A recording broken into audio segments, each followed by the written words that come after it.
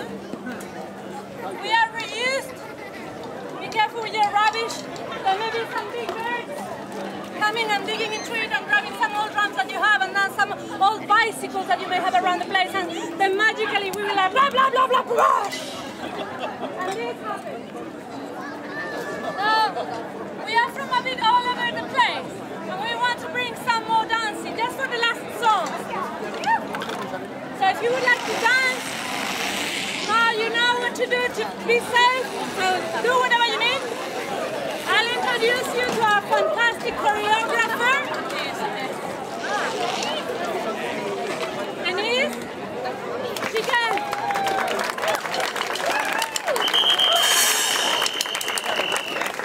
I'd like to say that she came all the way from Argentina to here today to show us how to do the Murga dance.